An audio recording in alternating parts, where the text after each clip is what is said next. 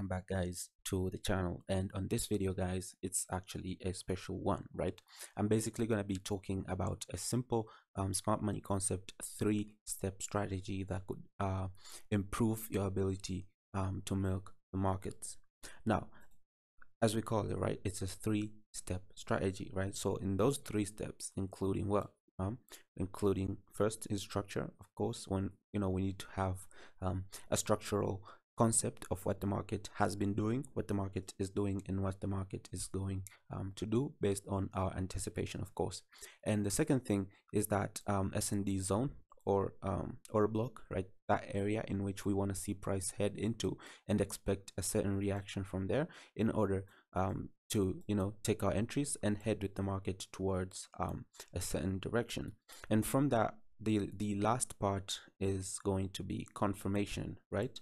So it's a basic 3-step process of SSC, which is structure, S&D, and confirm, right? So we know that when a market creates a certain structural impulse, right, when price taps towards that S&D, we're going to expect something to happen in here in order for us to take our entries towards the market trend. Now, what are we expecting to see here, and what should we see here in order to get our entries? That's where the confirmation part steps into place. Now, of course, let's get into the charts and see what exactly happens, right? So first thing is first, we need to have a contextual structural move that we want to be a part of. And from that structural move, for example here, I had this, so let's go to the 30 minutes. Just want to make this a little bit clear. So we had this Euro USD price action pushing bearish for quite a while now.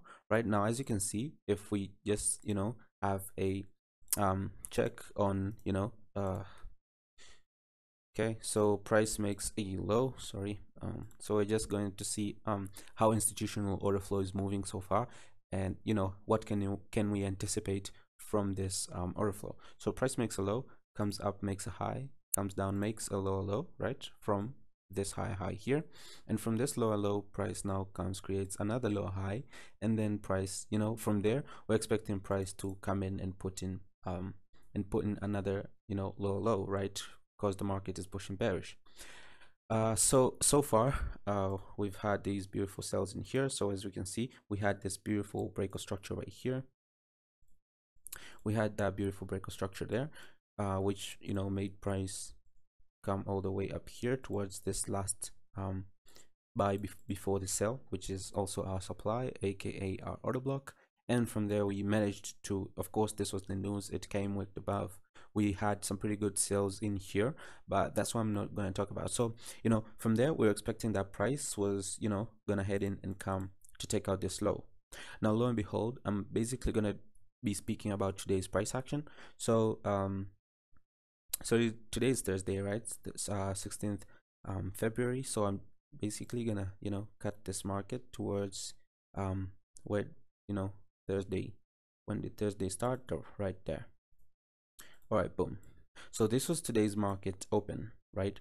And what we know that is price has come, mitigated our area of supply or our order block, right? Made this this structural break to the downside to indicate that price has now shifted from bullish to bearish in terms of internal structure, and we are basically looking to take out this particular low in here. Now, coming into today's market, what we had was this series of low highs and low lows being put into place. Now, mind you, this is internal structure, and when you're trading internal structure, you need to be very careful in terms of understanding the structural plays, because price is constantly creating and taking liquidity over time. So with the proper understanding, you can manage to not be a part of that liquidity.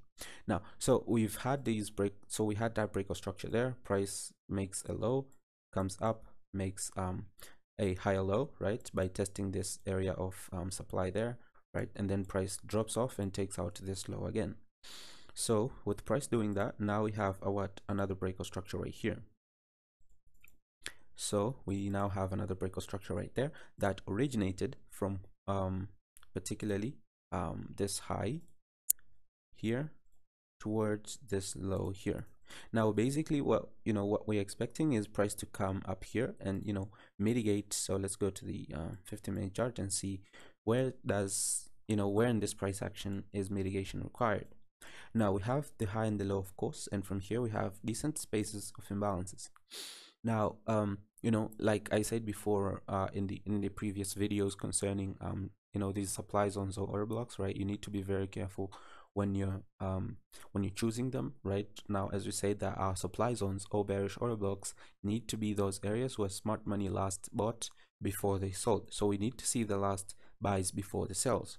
Right now, coming into this price action from this high to this low, of course, we can see that price came down, came up, and then boom, that move that came and took out this structural low right here. So I was pretty much just looking at this area here as my last buy before the sell, aka my bearish order block, and from there that's where I was expecting my sales to happen. Now of course, as a day trader, you could, or as a scalper, you could position yourself inside this intermediary bullish trend, to get something out of this market from this area to this, but it's not very much recommended. I do not recommend it unless you have an in-depth understanding of what you're doing in the markets, and the rest is just risk management. Now, so from there, let's see what price does. And so from there, price comes, as you can see, price attempts to touch our area, but it never touches it. Meaning what, right? I explained this in other videos, right? So this high, this low high here is basically a weak high. It's basically just a liquidity high that price is gonna take out before giving us that confirmation to go bearish. So we just keep on waiting. All right, we just keep on waiting unless I saw something like this and then that break there. That's when I could have took my sales from there, and but that didn't happen. And let's see what happened instead. Boom. So price comes in, takes out this this high here, and mitigates now with a proper and decent mitigation in our zone. Now the next thing that we're looking for is, of course, this is the high, the low that created this high. So we're basically waiting for a break of this low to indicate that price is now shifting bearish, and then that retest to take the market bearish and targeting these lows. So with that being said, let's see what happened. Boom, boom, boom. Oops. Okay, sorry for that. It's just a network connection problem. So now, as you can see, price has now stepped down and has taken out this low, which is something that we were expecting as confirmation that a change of character from bullish to bearish in terms of this intermediary trend. So that means now we can probably look for a pullback into some areas here and then take our entry bearish to target this particular low. Now with that happening, let's play price out. Now mind you, this was at if you can look at the time down here, it was at 12 hours noon, heading to 13 hours, which is of course at the end of London session. Now I personally, I don't trade London session, I only trade New York session. So in my trading, I would basically just wait for my session to step in, and that's when I would look for entries in my particular pairs that I was going to look at in that particular day. So let's play price out. So price comes, steps in, like I said, and now let's go towards the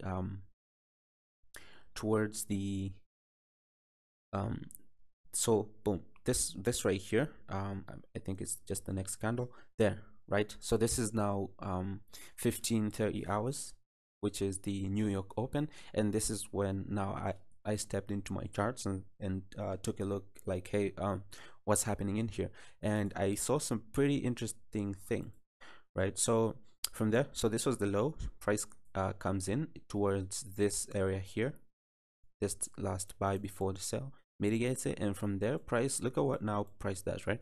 So price now shifts bearish in terms of confirmation. So this is now the 1 minute chart, and then price attempts now to come and mitigate some areas here, and of course from here price creates this low, fails to come and take out this high, and then breaks lower, right? Comes up, breaks lower again, even breaks this holding low that created this overall high.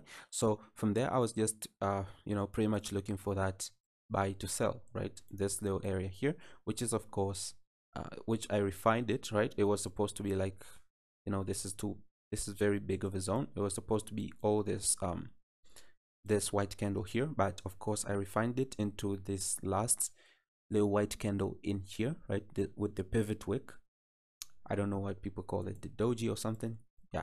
So I refined it to that and just waited for price to now tap my area and take my entry. So from there, let's see now what price does. So price plays around, attempts to break bearish to induce damn traders who are suffering from FOMO to step into quick sells in here, right? Because people would term this from this high here to this low here as a potential break of structure, and they would enter off of this retest and place their stops above this high, in which in particular this high here is just a liquidity high that was obviously going to be taken over time with this mitigation, and then price could now move from to the opposite direction from there. So what happened is that price now played around, of course, and boom, right, comes in with that huge momentum to take out all this liquidity existing above this high, and of course mitigate our zone. Now that was my entry here. So that was my entry. I had a 5 pip stop loss because there was news in this session and shit. Okay, we're back.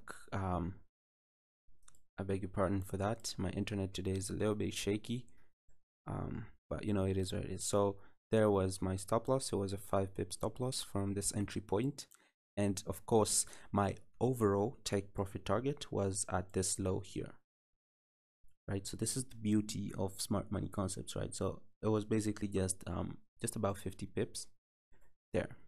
So with a 5 pip stop loss and a 50 pip take profit target to make it a 1 to 10 risk to reward ratio trade.